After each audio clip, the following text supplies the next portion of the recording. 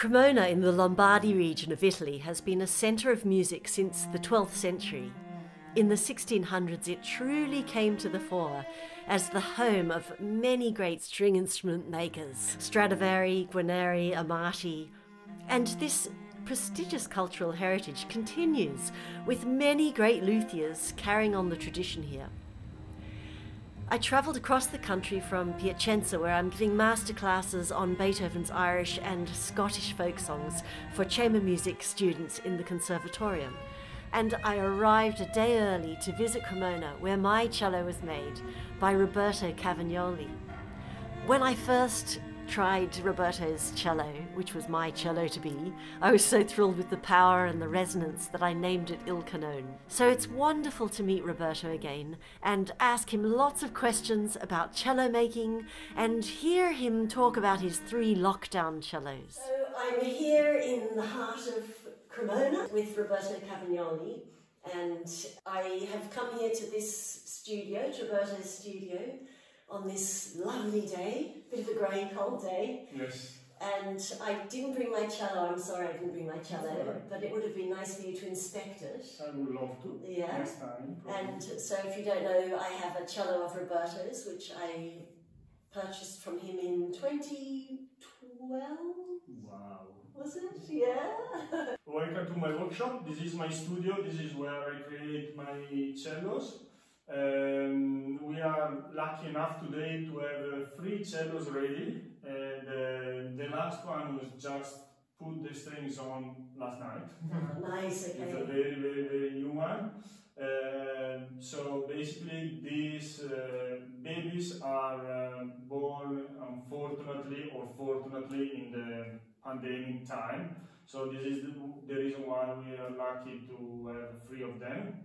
This one in the middle was made at the beginning of 2021. The second one over there was made in 2021 as well, and that was made for the Triennale competition we have in Cremona every 3 years. That's why it's called Triennale. Okay.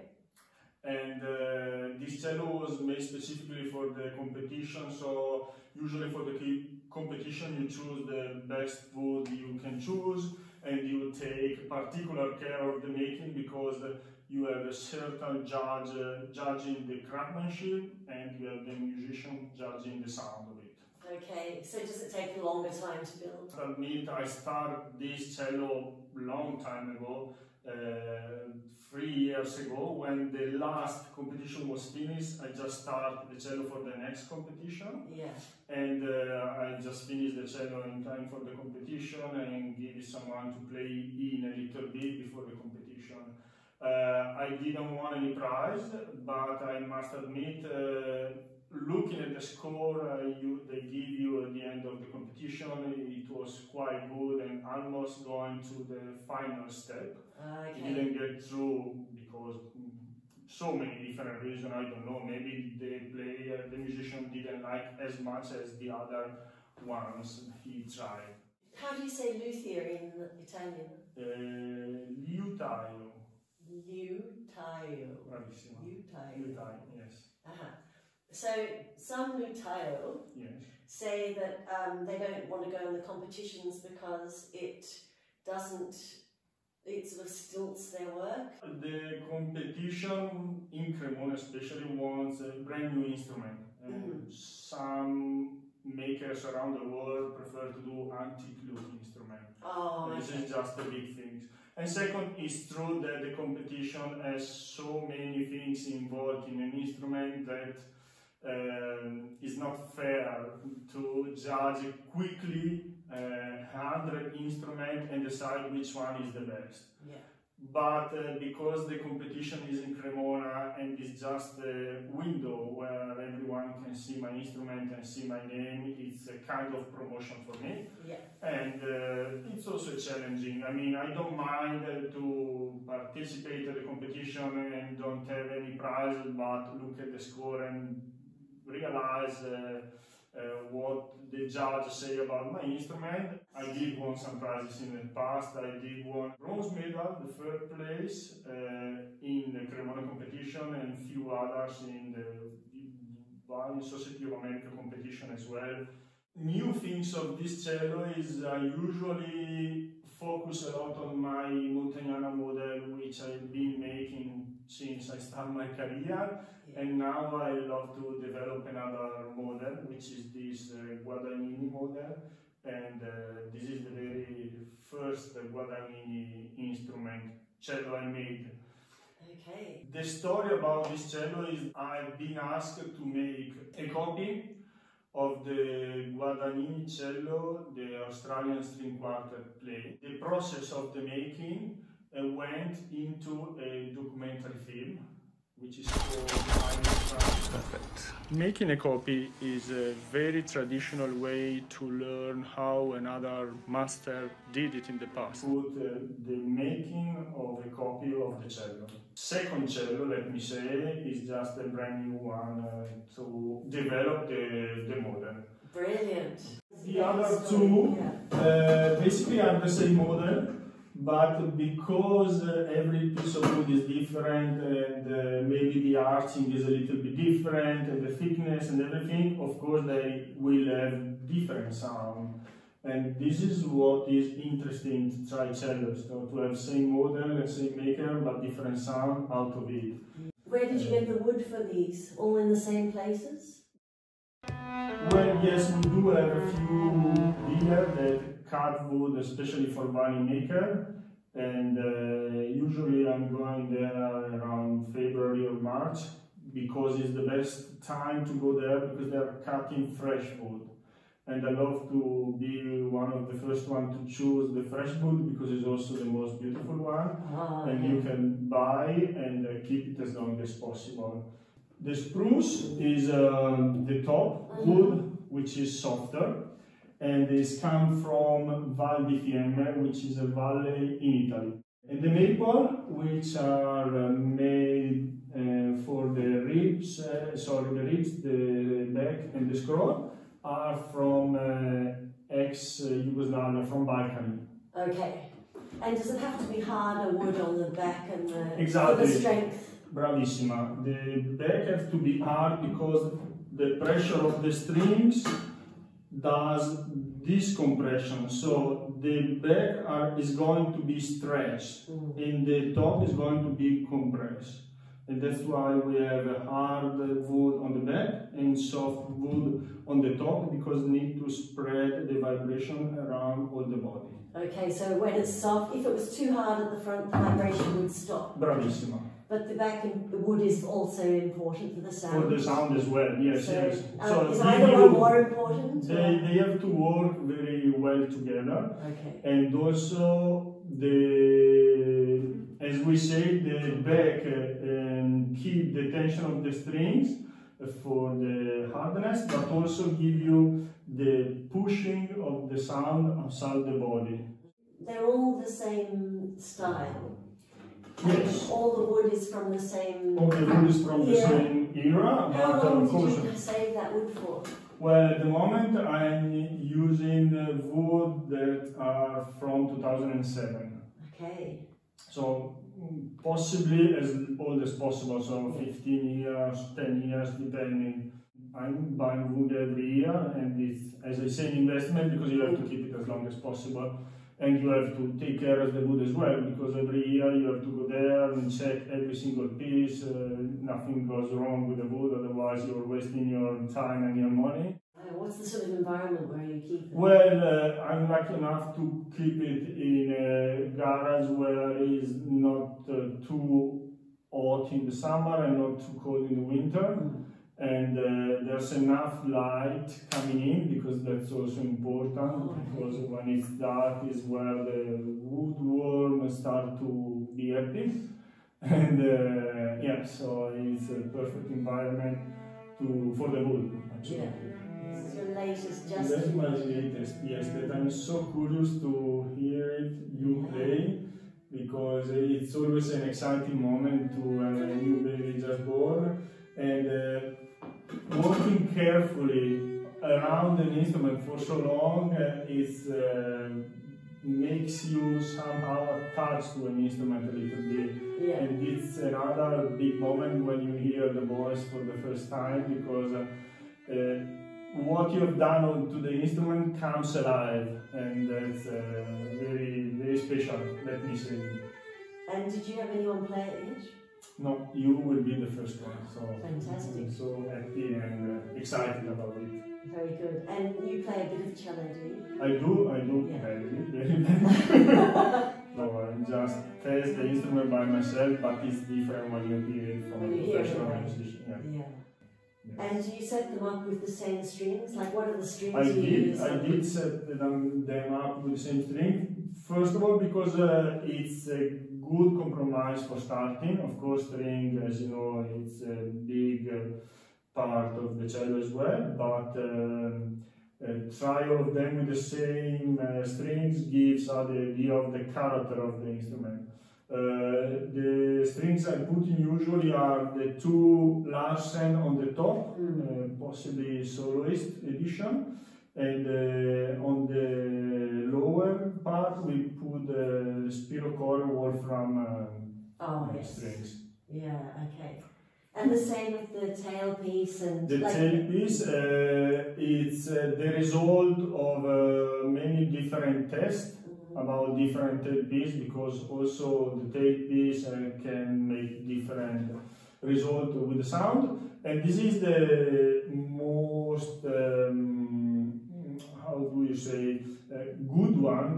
It's compromise for lightness and for good result with the sound. Yeah. Once again, I would say that this is a start. So when you have your cello and it's been played in for a few weeks, few months, a year, 2 years, and you are going to have a check, you can always change the tailpiece and try a wooden one and see if it makes the kind of sound you prefer, and if you're going back to the plastic one. So this is a good start, let's say. Yeah, okay. And isn't that the same with the spikes? Like what the spikes same are spikes, important with the spikes, because they are carbon fiber spikes. Make here in Verona, from a company here in Verona. The spikes, once again, there are so many different kind of, but I will be happy to start with this one, and we can always try different one when you want. Same for the bridge. I choose Belgian bridge because I want to make everything similar, but I do have a French modern bridge up on my bench that I did for this first cello, just if anyone wants to try a different bridge. Yeah. And I did 2 bridges for the other cello because having different height. Because usually when you first play you want to be comfortable, but maybe over the couple of months there's a little adjustment on the fingerboard and might reach to the lower point of the higher of the string, and you need a new bridge, so I already cut a new bridge for the cello as well. Okay, and do you like buy a bridge or do you make it from scratch? Do you buy I do buy bridges that are already cut. And what we do is just fit the feet of the bridge on the surface perfectly, and do the height on the strings and the thickness as well as very important. And then we start to take off a lot of wood here to make the legs more thin and are be able to vibrate. So this is the rough bridge, and this is the fine bridge. Yeah, lovely. So that's pretty different. Yes, so there's some work done on the bridge as well. Exactly. That's nice, beautiful, so elegant. Thank you. It's peaceful. You go there and with your knife very sharp, you start to cut, and as you say, to not just cut roughly but give a nice and elegant line. So something nice to see. Roberto, for my cello club people, they have some questions. And you should join the cello club, by the way. I will. That will get you playing. Yeah, okay. Yeah. I'll give you a link so you can come in and have a look. Thank you very much. You'll get inspired to play.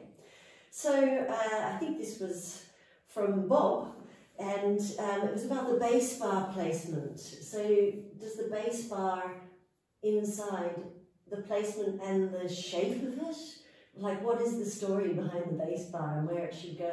Well, the bass bar is going under the left feet of the bridge if we look at the cello in front, like we are doing.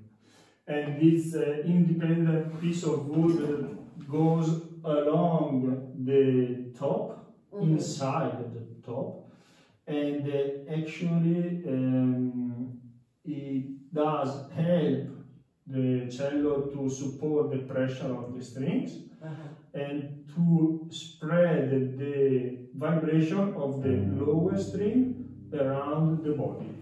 Okay. Bass bar is one of the many little things or big things we have inside the instrument or around the instrument that can change the sound. So the first thing important is to fit the bass bar very well inside the top, and then shaping the bass bar means take off wood to give the bass bar the possibility to let the top vibrate. So you test the bass bar just pushing on the two sides when it's already glued to the top, and see and feel the flexibility of the bass bar. And taking off wood until you are happy with the flexibility, because you have to be strong enough to support the pressure, but flexible enough to be able to vibrate. And it's something that you can just feel it. Okay. Of course, you have certain measurement to follow, but to round the bass bar or leave it more shaped with the angle, it's about choosing of the maker and the experience of the maker. Okay, and do you ever have to, like, you've put it all in and set it up, and then you're like, I'm not happy with the bass bar sound, and you have to open it up again? How many times would you open up a cello? Never. It never happened to me, so which I know it's possible, it can happen, but personally never happened to me. I always been making and sell my instrument and never came back, so means that I'm doing good bass bar. I know I have colleagues that sometimes they are not happy with the sound and reopen the instrument, and it's something that you can do, but never really. And the sound post would be also, does that matter about the shape of the sound post? Well, the sound post is more about the diameter of it and the length, because the sound post is a cylinder of wood that goes underneath the other bridge, which is the right feet of the bridge if we're still looking at the cello in front. Approximately around this area, but because the arching is not flat, so it's curved, you have to cut the sound post nicely, because you have to match the wood perfectly inside. And if you move it a little bit around, it will change the position, it will change the tension, and then it will change the sound coming out from the cello. And that's very magic. That's something that we can also do today. You can always do it with the right tools, and this is the first things you always doing to adjust a little bit the sound at the beginning. Or when the weather changes, because weather is another important thing for cellos, violas and varnish as well, as they are made by wood. They are very sensitive about temperature and humidity. And so the sound post is one of the first things that can release the sound after being stuck in the same place for a few months or a year or something like this. How important is the bow you use as well? On the same thing as the bridge and the strings? That's very important as well.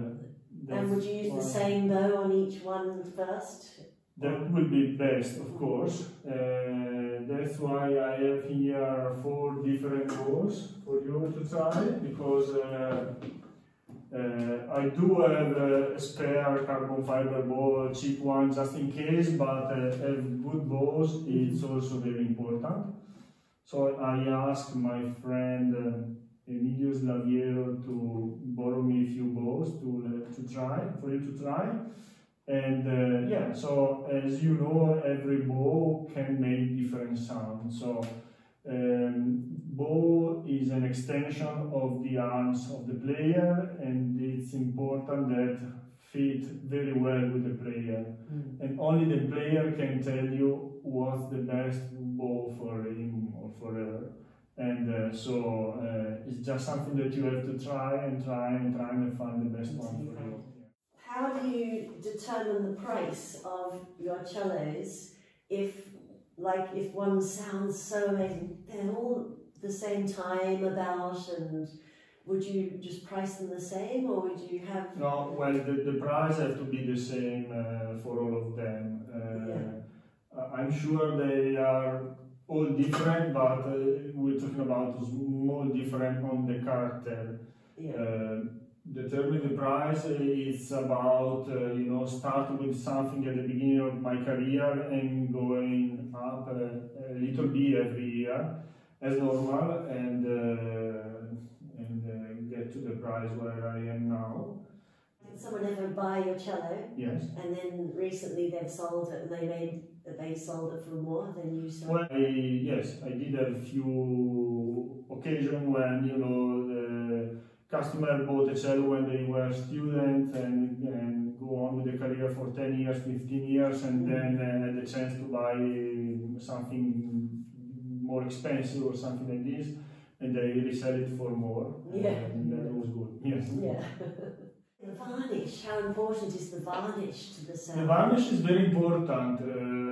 I must say that if you have an instrument without the varnish, it has a very loud sound. Also, it's important for protecting the instrument to preserve from the humidity, from the difference of temperature, and from touching the instrument all around, from the rosin from the bow. So it's very important.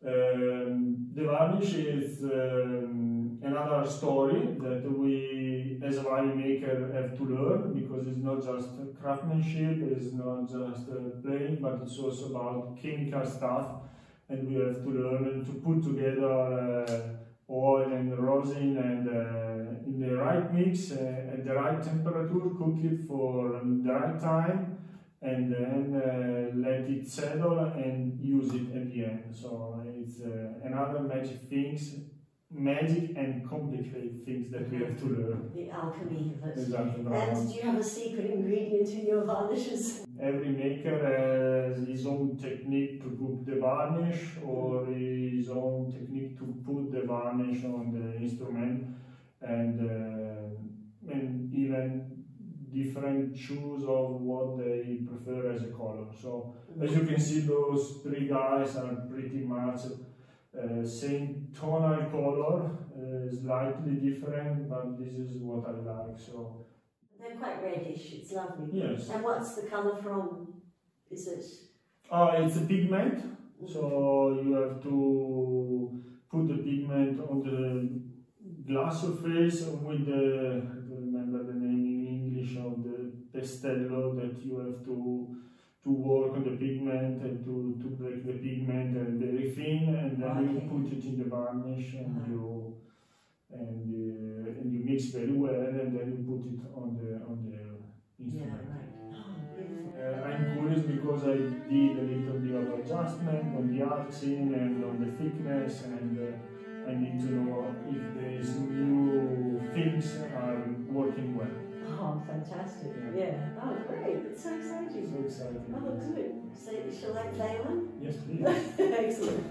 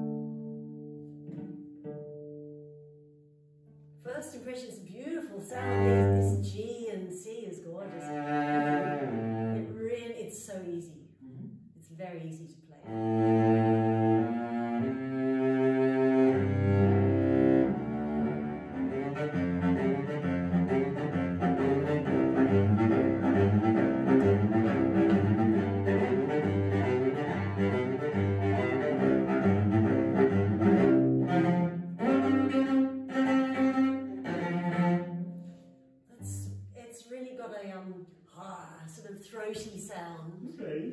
Yeah. Nice one. Yeah. You need to warm it up, as you can hear. Yeah. At the beginning it was really cold.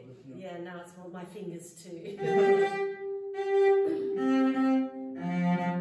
This string needs warming up particularly. It's something about the D is... Alright. It's like I have to learn how to approach it. Okay, yeah, okay. It doesn't need... It's nice how the bottom strings can take a lot. Yes. So that has a much more sort of a round from here anyway. Yes. More rounded sound. A bit more wood in it. Okay. And this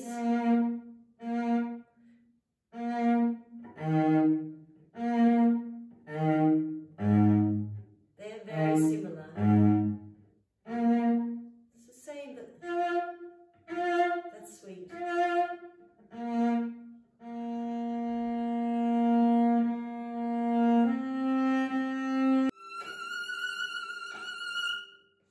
Wow, there. Very good. Wow, amazing. Fantastic. Thank you. Are you ready for the next one? Yeah. At the end, like today, it's a great moment. Yes, okay. Did you start on violins? Usually you start on violin in the school. Okay. But at the school I made one violin and one cello, I guess. And one viola, so I made all of them.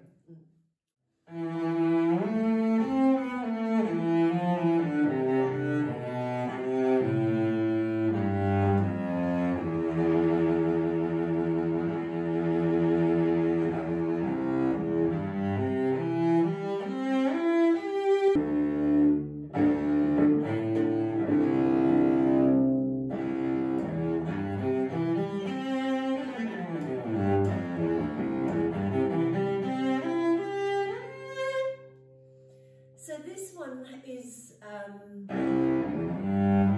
it's like it's more responsive, quicker response, and it doesn't have such a,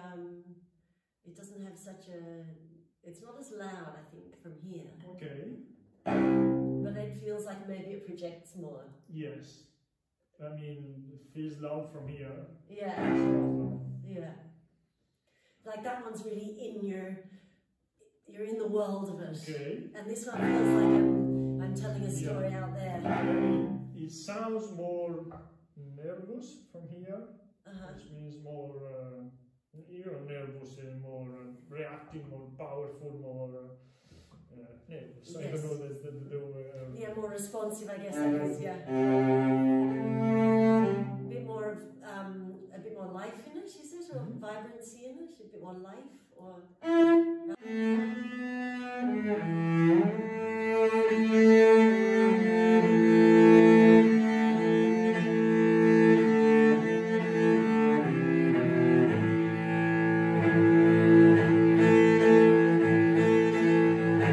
It's really nice, the chords in these two strings.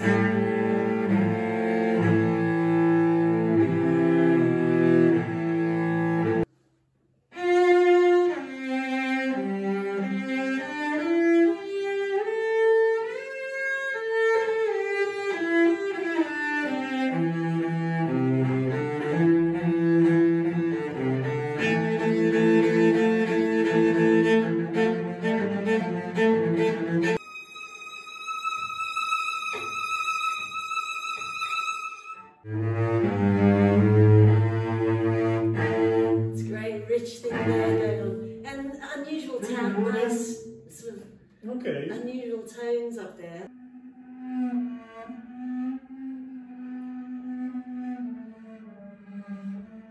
Like it's a blowing instrument, isn't it?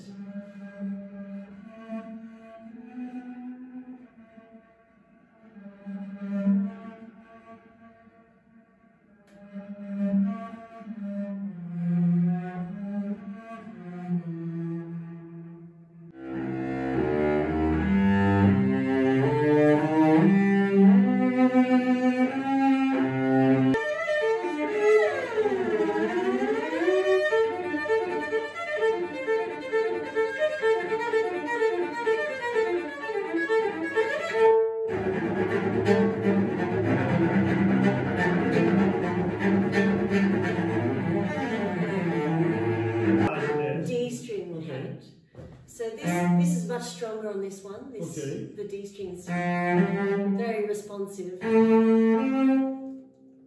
I wonder if it's the model or something. Yes. There's always this tiny bit things that is difficult to find out what you can point to make it better or the same or something like this. But this is so the top string, I think you probably could get a sweeter tone on the top string than on that one. Yes. Yes.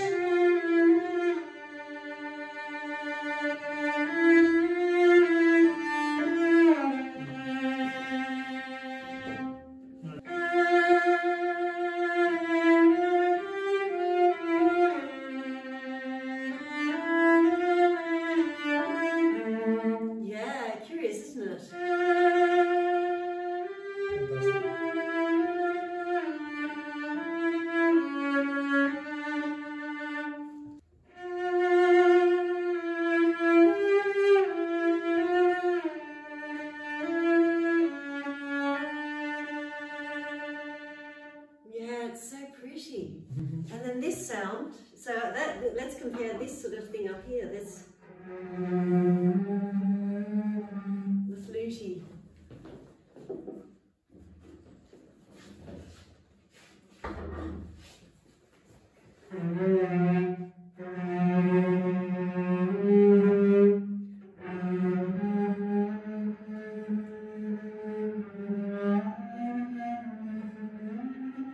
It's higher on this one, that sound.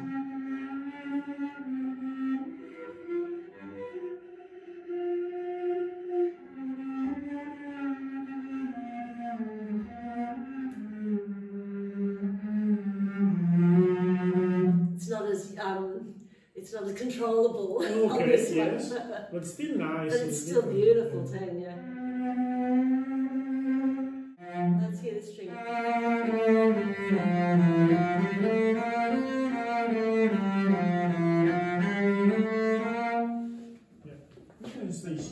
Oh, okay, yeah. So you don't have to let's do it.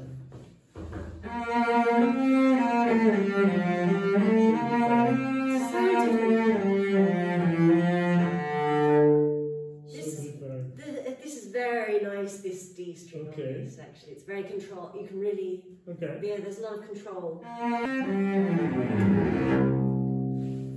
Gorgeous. Nice one. So let's try the new baby. Yeah. Okay, the new one. Yes.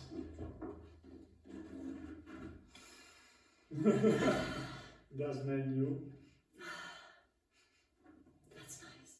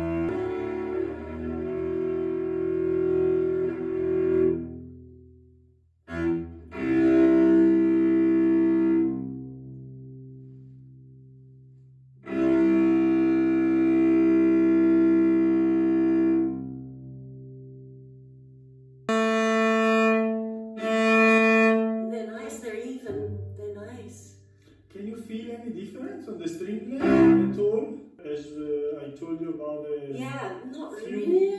Okay. myself because for me 6mm is not really much. No, it's not a lot. Exactly.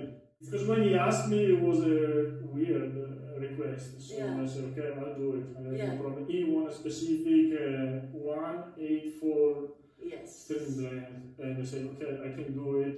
Just a little bit the bridge and make it bigger nuts. A little couple of millimeters there. Exactly. Yeah.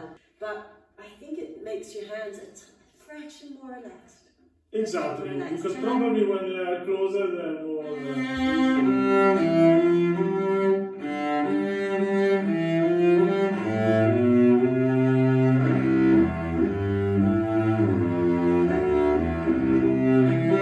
I think it's good. I think it's a good thing. Yeah. It might be the way forward for. Exactly. Yeah. Exactly. I really like that feel of. I forgot about it. Yeah. So I was just adjusting to the cello, but now you say it, now the feel. Okay. Yeah. Cool. This is Nice. it's beautiful sound.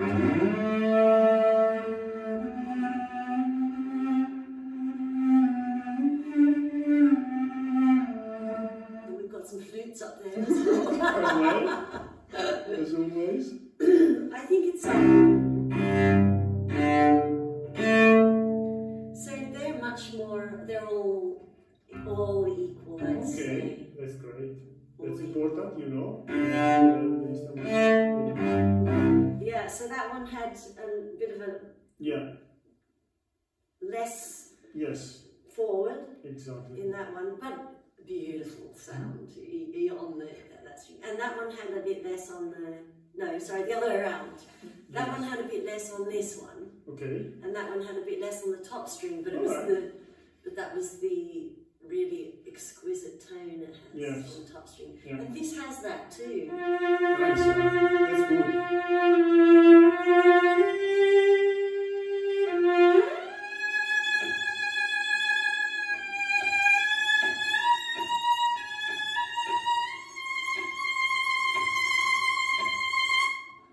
Oh, I like it. As you say, it's very even, and yes, it's let me say a compromise between those two. Yeah. So that one I would say is more, let's say, soloist cello. It's more projecting and powerful and sharp. That one is more sweet and round sound, and this one is a compromise between these two. Yeah. From my opinion over here. Yeah, I think so too. It's a balance of the both. Yeah. Exactly. This is great.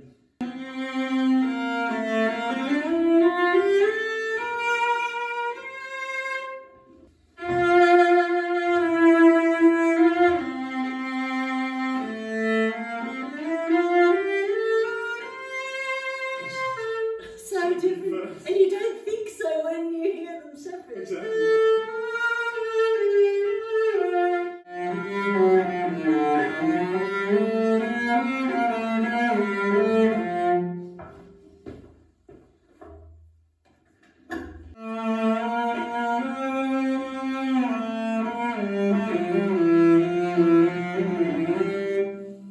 That seems to be more powerful. Yeah, it does. It speaks really nicely. Okay.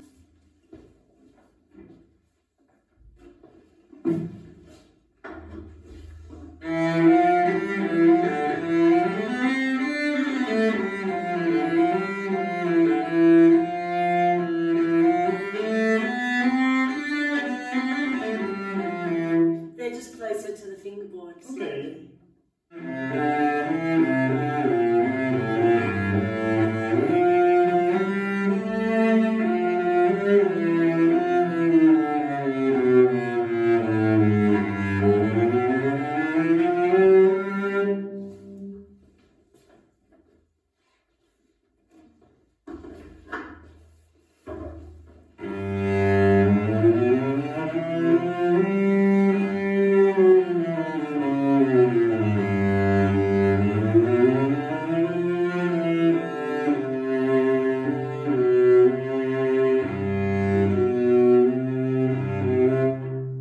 It's nice. This one sounds a little bit more open up for me. Yeah, maybe a bit more open up, yeah. But this is easier to sing, to bring the sound out, Okay. I think.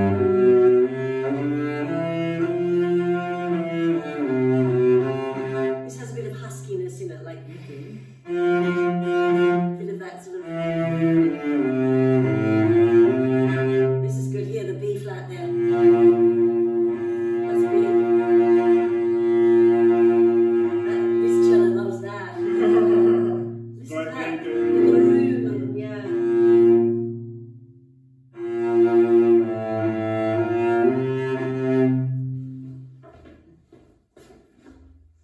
I love this kind of things. Oh, so great. It's not the same.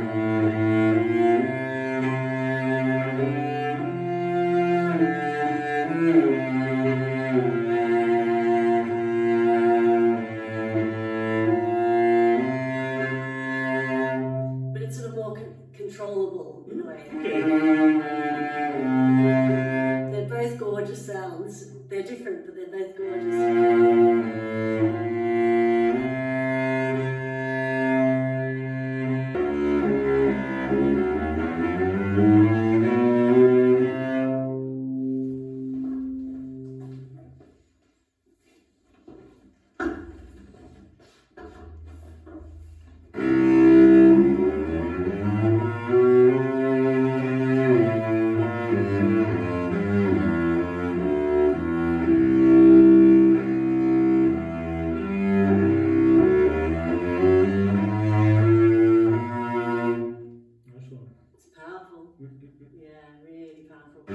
All beautiful and will depend on the taste of the person. Yes, bravo. But I mean, if I was going for one, I would go for this one or this one. But it would be hard to choose. And then there's nice things in the other one as well.